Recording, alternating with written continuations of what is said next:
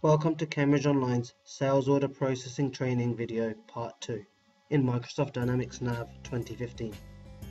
This session will cover creating an order without a quote and invoicing shipments. To create a sales order without entering a quote, click on New Sales Order from your Role Center menu. Click on the Next field to generate the next sales order number. Enter the customer number or select it from the list. You can also type in the name. We're looking for the Canon Group.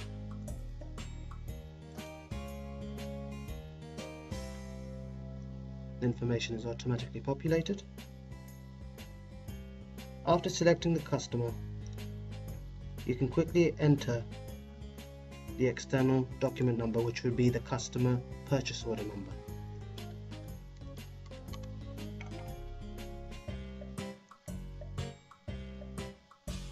The customer has requested for their Atlanta whiteboard.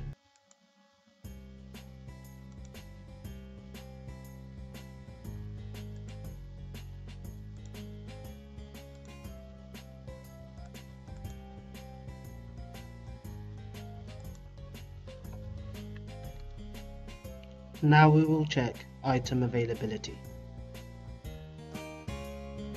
We do have sufficient stock to process the order. We are now ready to post this shipment.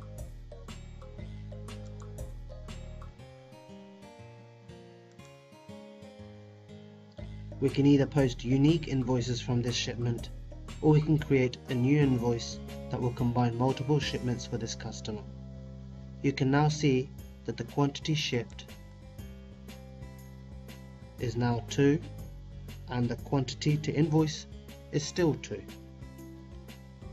NAV gives you the ability to undo a shipment per to invoicing if an error has been made.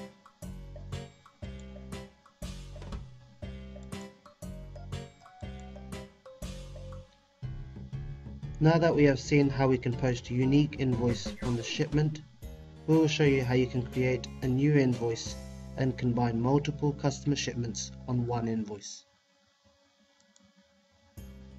Let's create a new invoice for the Canon Group.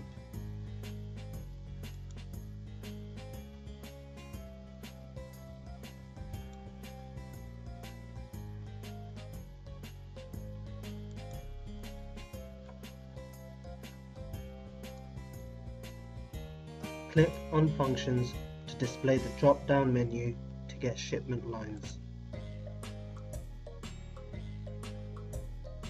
Let's select the shipment that we would like to invoice.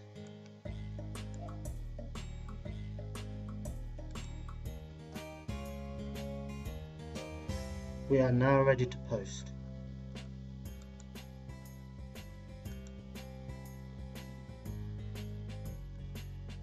We have now seen how NAV quick entry functionality and visibility of customers' accounts and item information can help you increase productivity and optimize customer services as you process your quotes, orders, shipments, and invoices.